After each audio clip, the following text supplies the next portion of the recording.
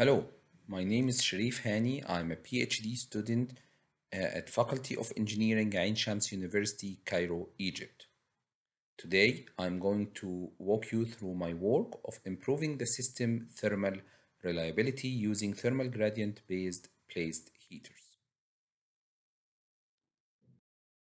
Introduction and problem statement.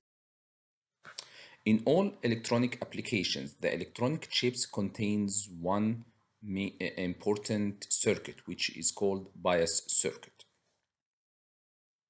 This bias circuit is responsible for providing reference voltages that are supply and temperature independent. On the left side, we are on the x-axis, you can see the supply variation of 5%.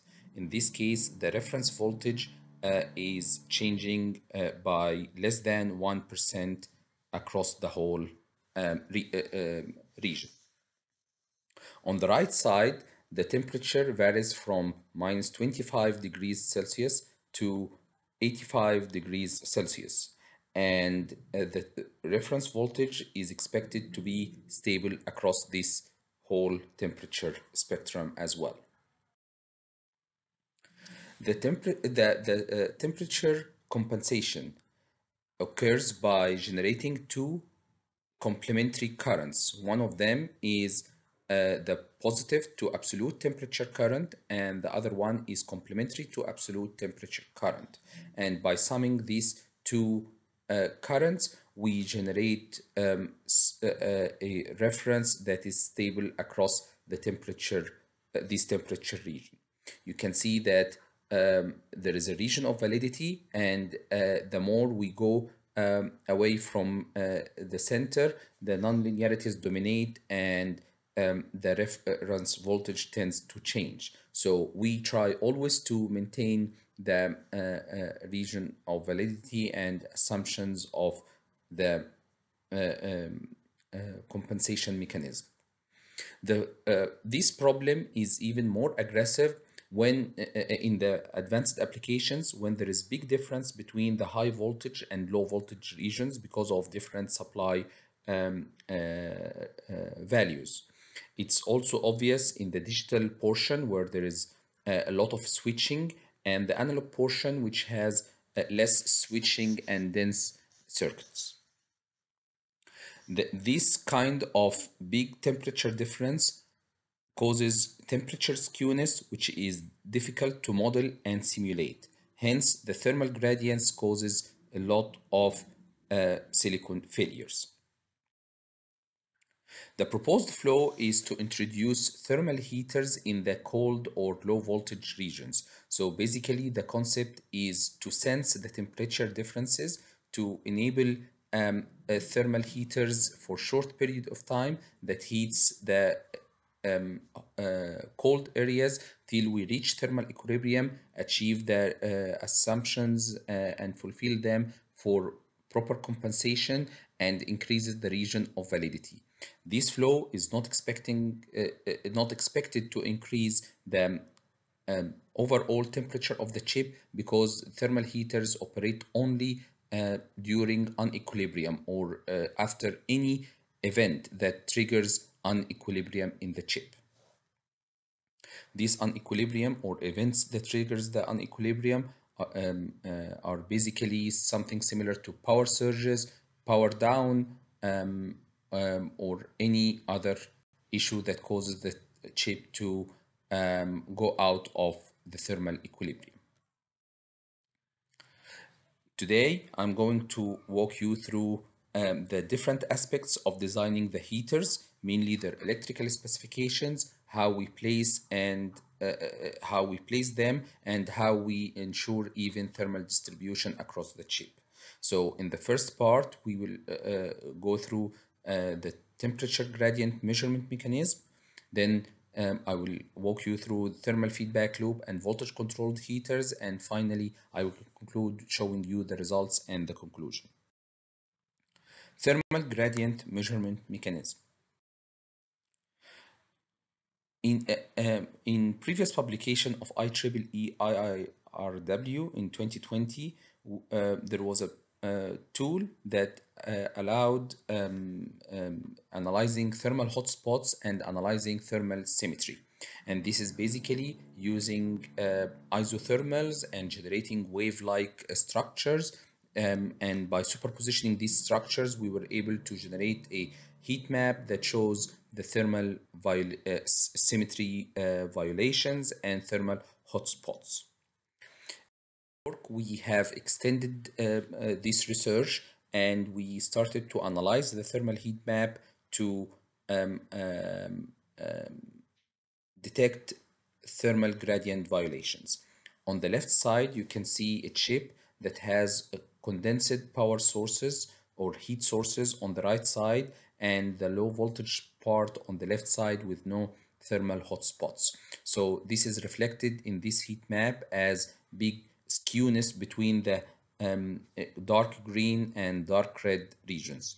However, when we inserted thermal heaters that are symmetric in shape and have the same current intensity and dissipation on the right side, you can see that now we achieve thermal equilibrium, and there is no thermal skewness, and the right side here is basically the normal operating conditions. We just allowed the chip to achieve this operating condition faster and make the thermal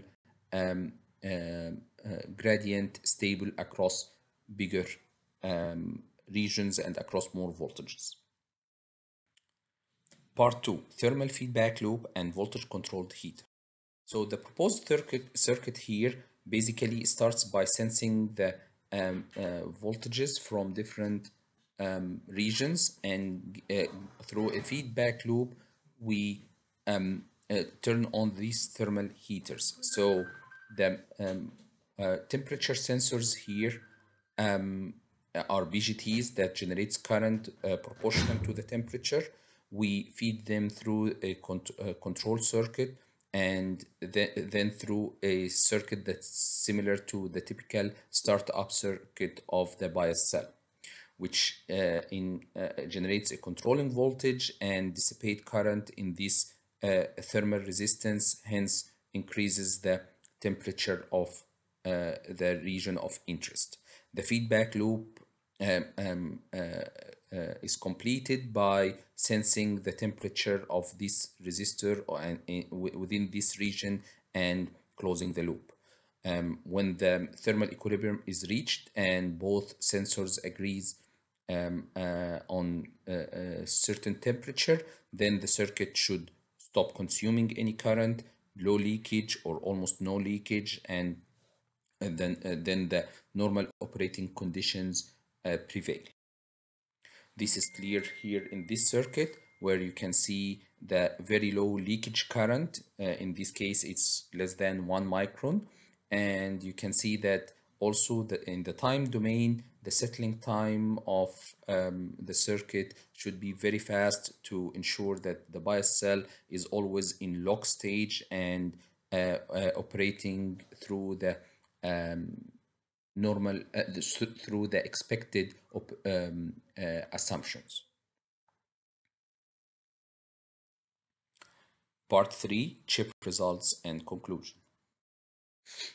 You can see here on the left, this is a real chip on a relatively mature technology node, and these red hotspots are showing thermal hotspots because of high voltage consumption.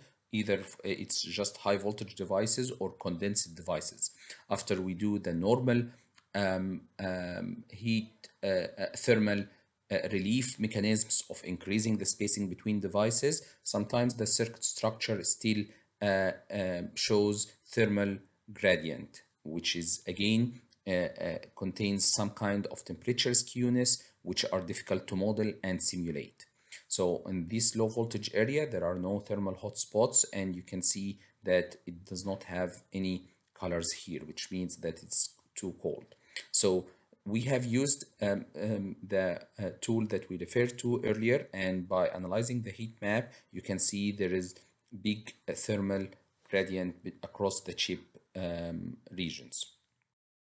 After introducing some heaters in the low voltage area and aligning them so that we maintain the symmetry of the chip around the x-axis, you can see that now the chip achieves faster equilibrium, and there is no temperature skewness across bigger validity region. So in this work, we have presented a system that improves the thermal reliability of the full chip. And this leverages both measuring mechanism and fixing mechanism. The fixing mechanism is based on the thermal gradient analysis. We were able to achieve the equilibrium faster. We ensured stable biasing operating conditions. We improved the temperature compensation mechanism with no need for modeling of the skewness during the simulation. Because it's a relatively new idea, we have encountered some challenges and we are planning them as part of the future work. So basically we are planning to start by doing electrothermal modeling and simulations, which requires electrothermal model cards, which are not trivial to implement. After that, we will focus on improving the overhead power dissipation, which have been realized to be around 10% of the overall chip power consumption.